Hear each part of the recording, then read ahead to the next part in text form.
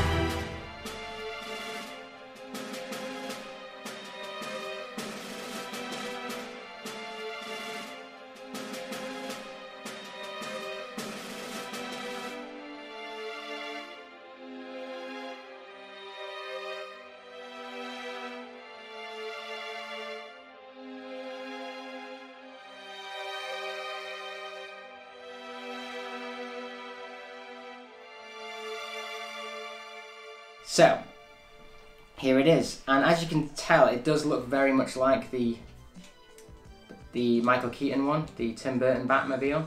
It even has the same kind of jet propulsion from the back, and it just looks really cool. And actually, what I do like about this one that isn't in the 1989 free gift one is the guns on that one are actually stuck up at the top, but with this one you can actually flip them forwards, like so. So they actually kind of actually flip out and then they shoot. You get quite a lot of additional extras here as well. So you get a spare headlights, the really cool printed Batman tile, a load of little different Batman emblems that you can use in multiple places, which is really, really nice, and a spare Batarang. Obviously it comes with two, Batman has one. Okay, so looking at the minifigures, you've got the Joker here in what looks like a waistcoat, a purple waistcoat with a green shirt underneath. Really, really cool. I like the little pocket watch kind of extension going into his waistcoat.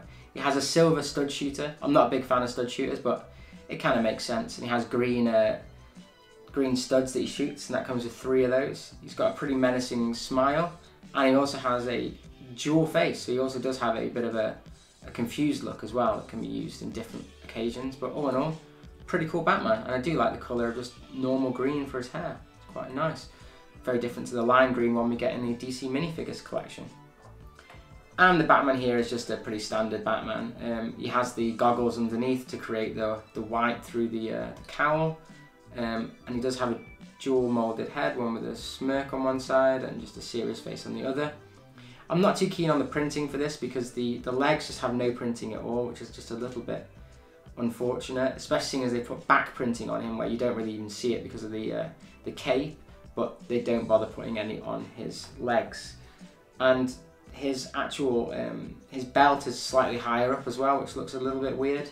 So I definitely would like to trade this out for a cooler looking Batman for my minifigure in my city. But for now he's okay as a placeholder, but yeah, he's not one of the best Batmans that I've seen, in my opinion.